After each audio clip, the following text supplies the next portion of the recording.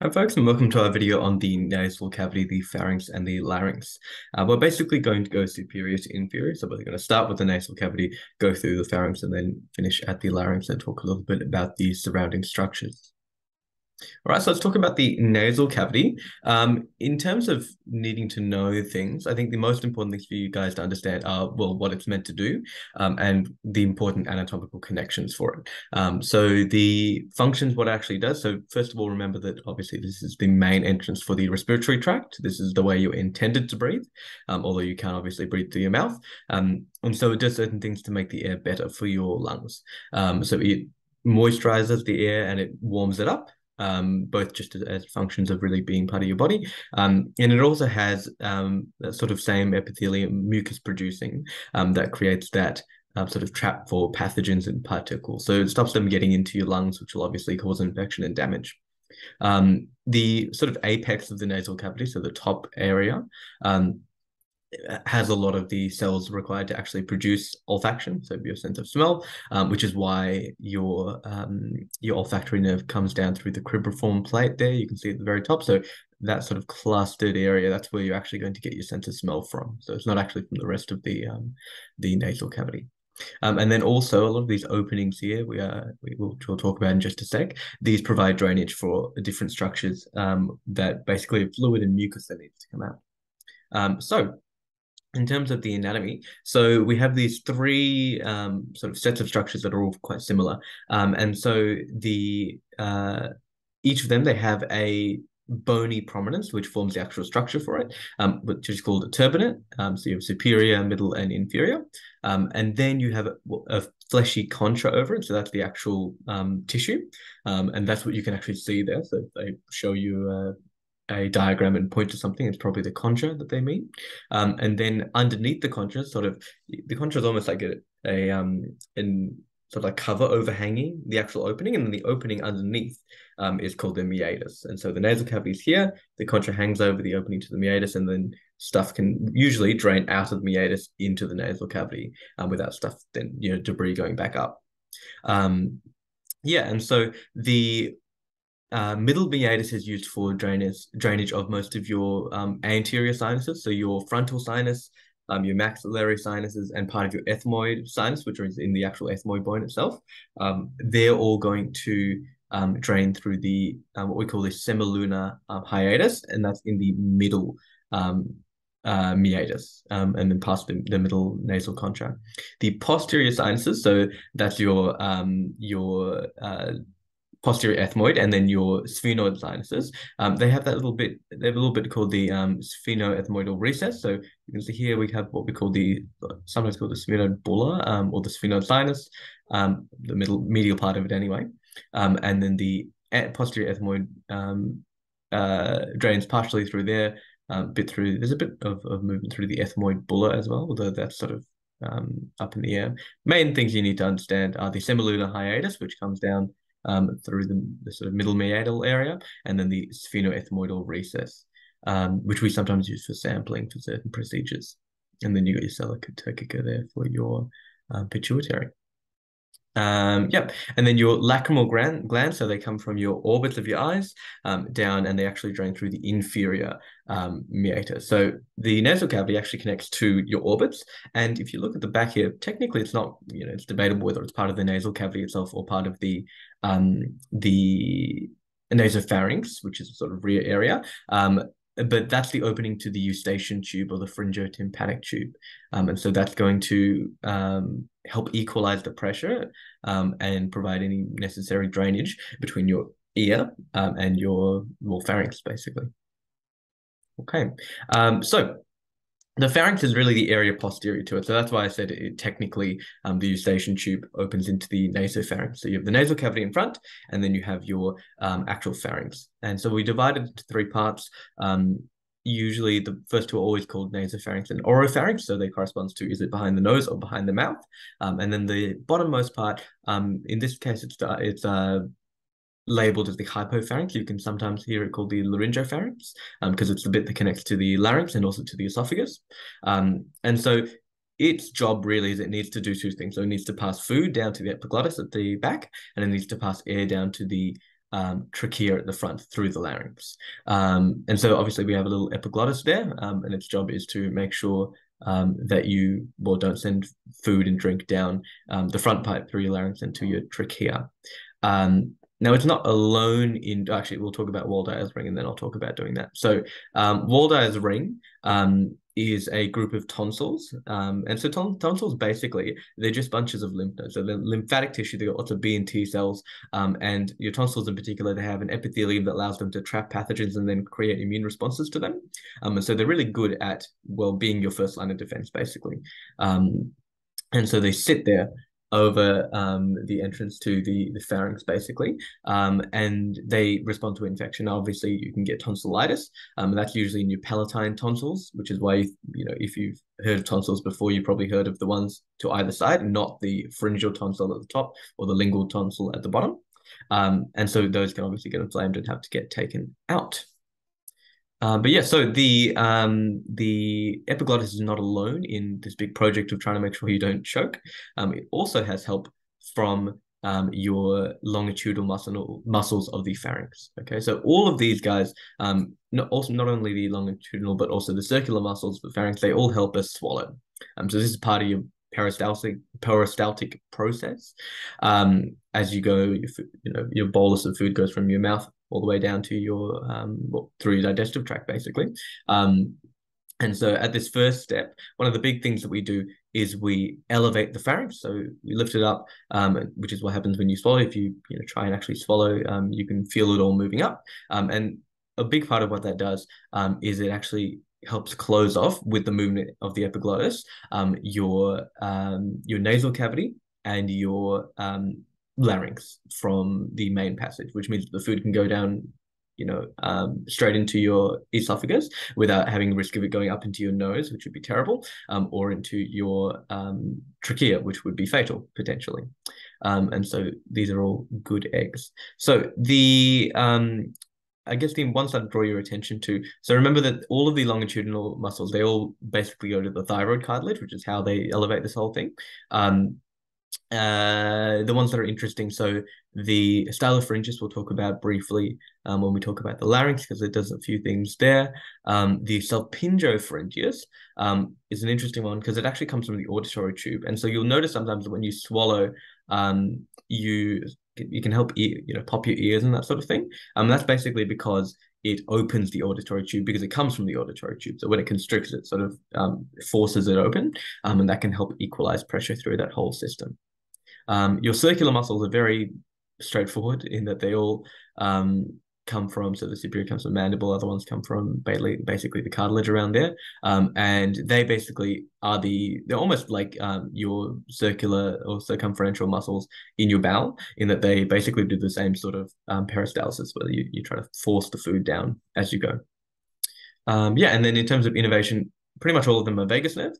There is one exception, which is the stylopharyngeus here, which comes from our styloid process down and blends with our other ones. That's innervated by the glossopharyngeal nerve.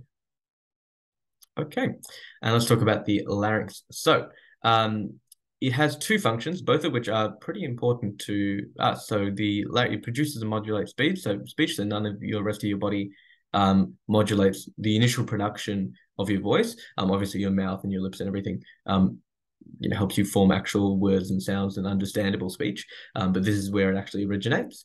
And so it's basically, if you think of the thyroid cartilage, the thyroid itself doesn't sit anterior to the thyroid cartilage. It's just sort of inferior and anterior to the thyroid cartilage. So really, if anything, it's closer to the cricoid cartilage.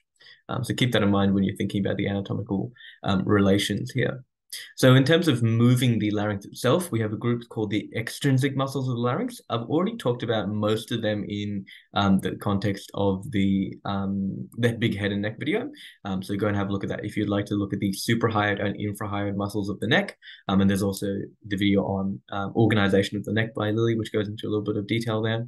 And then we have one lonely guy, the stylopharyngeus, which is part of our longitudinal muscles of the pharynx rather than the muscle of the neck, and that also helps elevate the larynx. Okie dokie. So let's talk about the actual movements, and this is quite tricky. So feel free to take your time and really understand it, because they may end up asking you what this does, how it works, what's the actual function. And so I like to think of it as a bunch of mostly paired muscles, in that they all sort of do, well, most of them at least, do something that a different muscle then does the opposite of. So our first set is going to be the cricothyroid versus the thyroarytenoid and vocalis. So your cricothyroid over here, it tenses the vocal cords, so it makes them longer. Basically, your vocal cords, by the way, are these little white lines here. And so you can imagine sort of pulling from the front, so pulling them forward, making them longer. And that makes well, if you play a string instrument, you know that if you stretch it out, it's going to make it higher. And so that raises the pitch of your voice and also raises the volume to a degree. And another thing that it does is it tilts the thyroid forward, because if you think about it, it's pulling from the thyroid itself, or the cricoid cartilage, which is attached to the thyroid, yada, yada, yada. And so if you sing and then sing at increasingly higher pitches, so start low, go high, you might be actually able to feel your thyroid sort of tilting forward and upwards, because that cricothyroid is going to be working pretty hard, because it's the main muscle responsible for doing that. And then the thyroarytenoid and the vocalis, there's sort of a fuzzy distinction. If you hear about vocalis separately, it's usually the medial sort of fibers here. They call it vocalis. But sometimes you just hear thyroarytenoid and they treat the vocalis as part of it. And so you can think of them all, basically, the important thing is that they relax the vocal cords, make them shorter. And you have to have a balance between those two. Otherwise, if you get it too loose or get them too tight, then you don't actually produce sound. So in terms of the moving them out, making it wider or more closed, you have the posterior cricoarytenoid and the lateral cricoarytenoid. So the posterior cricoarytenoid, all of these work by rotating your little arytenoid cartilages, which are where the vocal cords are attached. So your posterior, it sort of rotates them outwards, which means that it opens the vocal cords. And we call the space between the vocal cords the rima glottis. Excuse me. And then that actually is the opening through which air can pass, obviously. And so that opens that whole area, makes it bigger, and then actually changes it up. We're actually not sure how it changes your voice. We think it might actually affect some unvoiced sounds. So make of that what you will. But we do know that the lateral cricoarytenoids do the opposite. So they rotate them inwards, and that closes the vocal cords. Note that it makes the rima glottis smaller, but it doesn't fully close it off. So you'll notice there's this sort of space at the back here. And what actually closes that off is the transverse and oblique arytenoids. I don't know why they're called arytenoides here. But the point is basically they do properly close it off. And so that's your reflex when something does go down the wrong pipe. So your epiglottis has failed, or some other muscles have failed, or you just have weird anatomy. These muscles say, oh no, something's going down.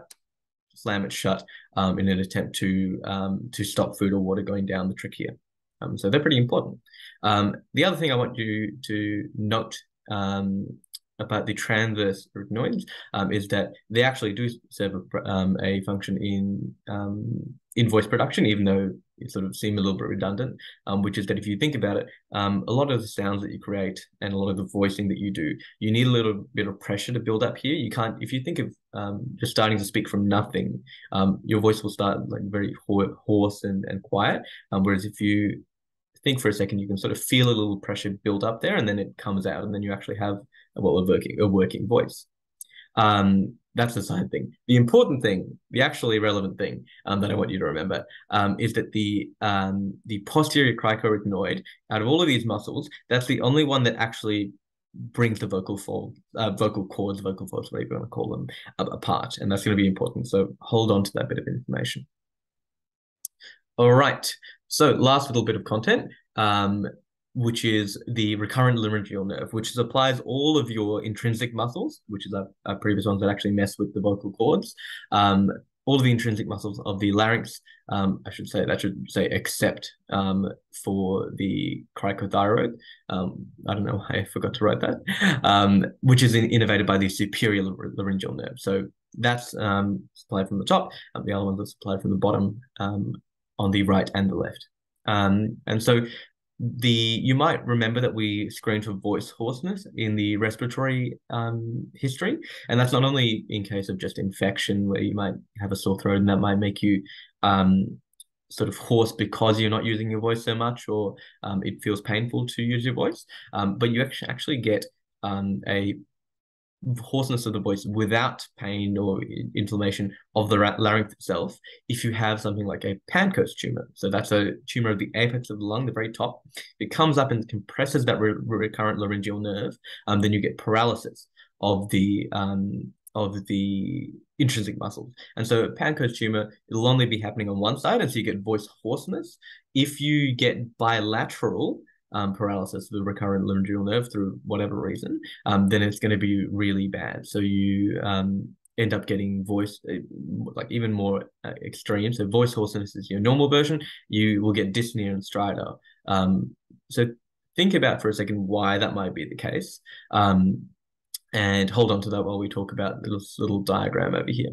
So actually, the other thing I'd say is that the other common way to damage your recurrent laryngeal nerve is that when you have to have a thyroidectomy because your thyroid is acting up, so think Graves or Hashimoto's or something, or just a goiter, then you will need to take the inferior thyroid artery because that's part of the supply. You need to take it or ligate it or whatever.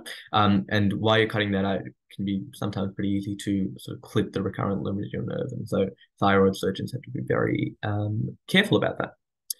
So this photo over here, hopefully you can see my mouse, otherwise it's going to be super confusing. But have a look here. This is what you'll actually see of a larynx. So you're not going to see the view on the right. You might see a very weird version of it if you are on ENT surgery at some point. But in practice, what you'll really see is this guy over here. So this is the view that you'll see during any gastroscopy or anything that goes, well, not a gastroscopy, a bronchoscopy that goes down into the lungs, or if you see ever through an anesthetic scope because they're trying to put the tube down.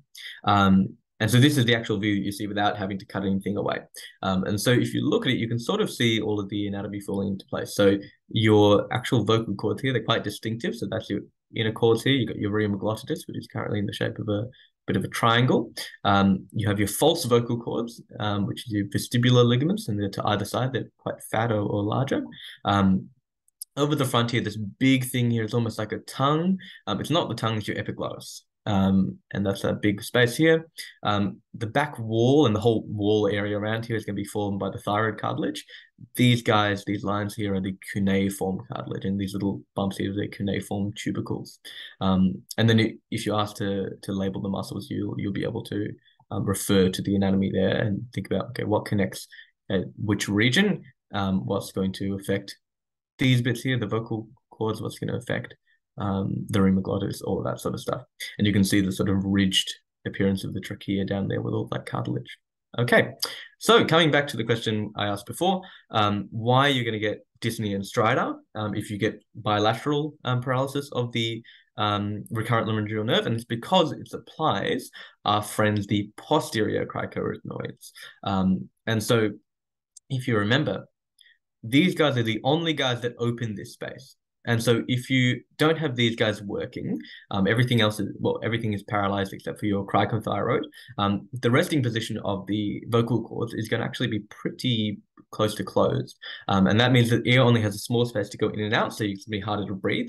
And specifically, we get stridor, which is the sign that we get really when there's a restriction in there's something obstructing the airway, basically, or something impinging on it and making it very small, as opposed to hoarseness. And hoarseness is the vocal muscles, and then a wheeze is something deeper down. So yeah, that's a good way to think about your differentials for what stridor might mean on your respiratory exam.